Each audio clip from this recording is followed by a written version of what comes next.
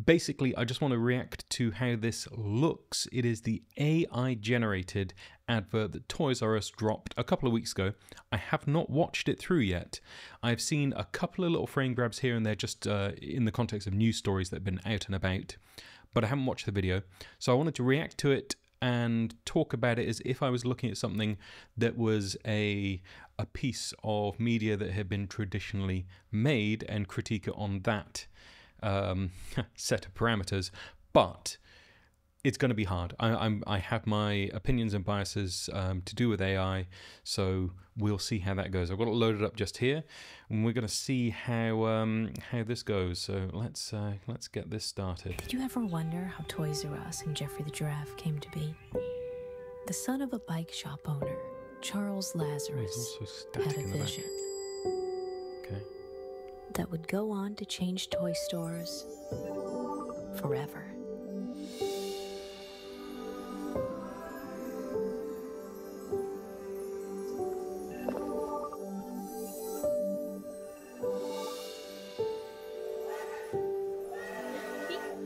The greatest toy store there is. I don't wanna grow up, 'cause maybe if I did, I wouldn't be in Toys R Us. Toys R Us was the dream of Charles Lazarus. May all of your dreams come true too. Okay. I don't think that it looks fantastic. Just from the point of view of like art direction and the directing of, I'm going to say talent, but you know what I mean. Things on screen that are meant to be human, or things that people are interacting with, the way things are happening. I don't think that the art direction of it is particularly strong. So if I was critiquing this as a piece of media that I'd shot and it's going away and looking at it, it seems like, for example, when he's standing there and his dad's in the background after we've seen a shot of his dad kind of genuflecting with a ray of sunlight coming in behind, his dad's in the back just like a static block character that hasn't been animated. So I know that it's something which animators have struggled with for quite a long time. The way that you actually impart character and personality to things. And a great example of this, of course, is the Pixar lamp. You know, that is a lamp. It is a very basic animation. It's something which I'm sure a lot of kids just with a computer can whip up in Blender in no time these days. But the personality in the animation, the way that it moves, that is where the magic is. And it didn't really feel like this piece of AI-generated video, which was made with Sora, I believe, had that personality, that craftsman's touch to the way that the animation was there. Now, in terms of how the actual quality of the rendering looked, it's frightening how quick it has come around to this point where you can just generate something like that and not have to learn any software necessarily. You know, you don't have to know how to do 3D animation. You don't have to know how to do all of the different things that you see going on in this video, like, you know, the sunlight coming in and the way that works and all of the different models you might be using to make certain things happen, like sparkles or whatever. You don't need to know that. You just need to know roughly what you want, and you type it in, and either it is it or it isn't it, and then it kind of forms up. Now, I'm trying not to let my biases get too in front of everything just here, but I think that the overriding thing for me is it lacked personality and character in terms of the actual animation. And then the sense of like weighty realism, I want to say. WALL-E is a fantastic example of this, and I'm not saying that this has to be WALL-E and not everything has to have weighty realism, but WALL-E, they approached it in a very interesting way for an animated film.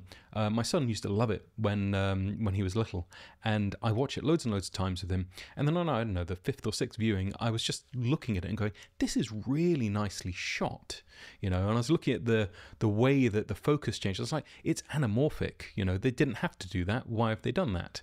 And I looked into it more and more, and then I found out Roger Deakins was brought on to consult with the animators and the people doing all of the volumetric lighting and things within Wall-E to talk to them, not necessarily direct the lighting for it, but to talk to them about how he would approach something if they were to do it in the real world. So a great example would be if they want a nice big soft source to illuminate whatever it is, Wall-E, they could put it in between the camera and Wall-E and then make it invisible. So they could just do that, have it be, 12 foot by 12 foot in between. It's perfectly flat, it's perfectly soft. But Roger Deakins say, well, I wouldn't do that. I would have like a 12 by 12 or a 20 by 20 further away, and then I would have some neg here, and I'd do this and I'd do that.